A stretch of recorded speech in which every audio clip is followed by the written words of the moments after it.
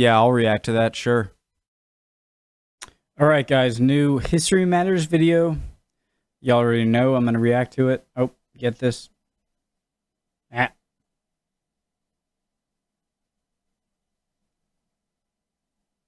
Okay. Why did the U.S. join World War I? If you're new to the channel, hello, my name is Connor. This is like my 12th, not exaggerating, like 12th video of the day. I just feel like making them. Did I say...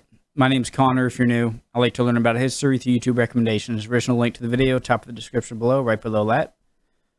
Link to the Discord. Click on it. If you love to learn about history, talk about history, just chill. Love to have you. Pull up a chair, my friend. Hope y'all are doing well. If not, that sucks, but you'll be good soon. I guess that means if you're good, though, then that's great, but you'll be bad soon, so... Maybe that's not the greatest wisdom statement. All right, off track. ADD. Let's go. For the first 3 years of World War I, the United States did very little. Its position towards the Great War was one of annoyed neutrality, and whilst it was seen as a problem, it was not seen as America's problem. Yet despite the war not directly affecting the... God, thank you for... relatively weak neighbors and the two largest oceans on the planet on either side. The Atlantic is bigger than the Indian Ocean, right? It is. It definitely is. All right, let's go. The US, Woodrow Wilson declared war on Germany in April of 1917 and joined the side of the Entente. But given how easy it would have been for the US to sit it out, this raises an obvious question. Why did the United States join World War I? To begin, when the Great War broke out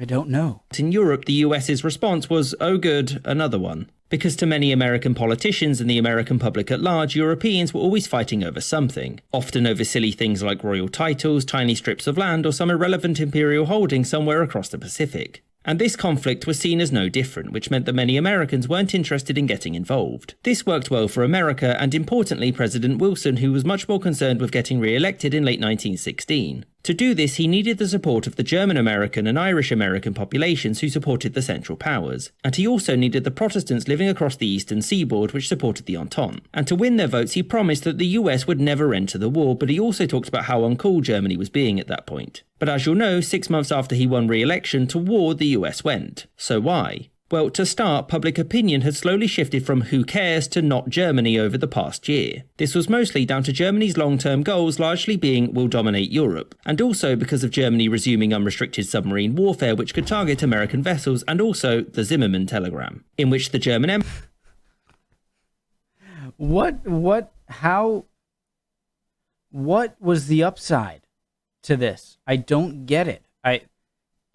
Did they know so little about the power imbalance between between Mexico and the U.S. even at this time, even this far back in 19 when was the Zimmermann sent?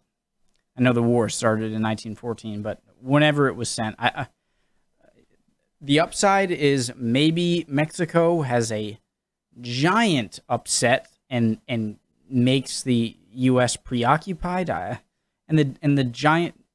Did I say upside or down? That was the upside, or the giant downside of bringing America into the war. Empire asked Mexico to invade the United States, which was something not well received by the American public. Now, history buffs amongst you will know that the American public wanting something does not mean that the American government is going to do it. And one of the most pressing reasons for Wilson to go to war was money. American business was making quite a lot of money from the war since exports to Britain, France and Italy had increased massively, which is one of the reasons that unrestricted submarine warfare angered the US government so much. Less exports meant less taxes, and governments like taxes. Another monetary reason was loans. The US government had lent the Entente nations a lot of money. A lot. And conquered, defeated nations aren't exactly able to pay that money back, which helped tilt the American leadership into going to war. And another reason was that the American government simply didn't know what would happen if Germany won. Britain was Europe's greatest power at that point, and whilst the Americans didn't exactly love them, they understood them. Whereas Germany was the offspring of Prussia, and to them was an ambitious militaristic state which, if victorious, would inevitably clash with the US somewhere. And so to Wilson's government, dealing with Germany now would rid the world of Europe's... I don't care. All right, I'm going back. I didn't understand that. The reason was that the American government simply didn't know what would happen if Germany won. Britain was Europe's greatest power at that point, and whilst the Americans didn't exactly love them, they understood them. Whereas Germany was the offspring of Prussia, and to them was an ambitious militaristic state which, if victorious, would inevitably clash with the US somewhere. And so to Wilson's government, dealing with Germany now would rid the world of an autocratic threat in the future. And this view of America siding with the right nations was an extremely important one, since most Americans were equally as disgusted by the autocratic Russian Empire as they were by the German one. Well, good news, because they just dropped out to try their hands at the whole Civil War thing. And with Russia gone, this meant that for Americans, the war now had a right side and a wrong side, and there wasn't much time for America to join if the right side was going to win. So waiting to see how, right when you see who's likely to win, join in. And with public pressure growing, you can have a seat at the winner's table. Wilson went to Congress to ask that it make a declaration of war against Germany. And this declaration was voted for overwhelmingly, thereby bringing the United States into World War I and honestly ruining the Kaiser's day. I hope you enjoyed this episode and thank you for watching. Awesome. With a special thanks. Some of you don't like History Matters. I love them because I think a big part about learning history, especially, for me at least, not the greatest learner, is I like to learn the broad strokes first, get me a little interested and not so overwhelmed, and then go deeper and deeper, more targeted and, precise little... I'm wording this so terribly. What is the word? I'm not going on until I'm thinking of the word. Maybe not. Just going deeper and deeper in detail. All right. So that's why I love History Matters. Gets you interested in the subject before diving deeper into it, when looking at the little details first can overwhelm some people, like myself. Awesome video as always. They deserve 1 million subs. They are 18K away. Alrighty. Am I gonna make another video? I might do another one today. All right, see you guys next time.